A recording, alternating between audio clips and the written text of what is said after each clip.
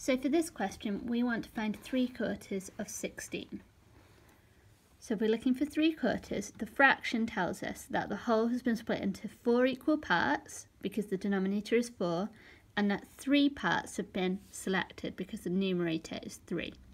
So that means we need to split our whole, which is 16, into 4 equal parts and then select 3.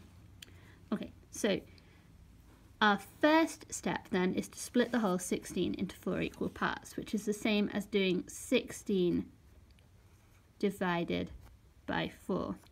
So one way we can do that is by using a bar model. So we can draw our whole and split it into 4 equal parts. I'm now going to divide 16 dots equally between my 4 parts. So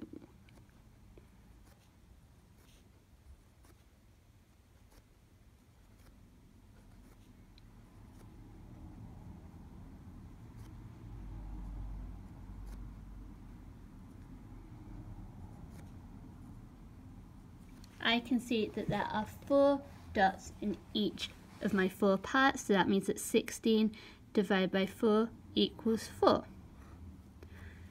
Now I need to select 3 parts.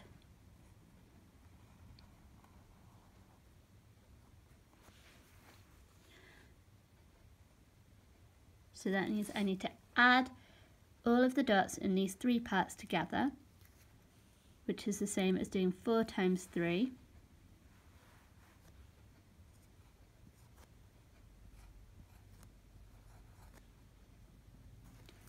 So it's 4, 8, 12.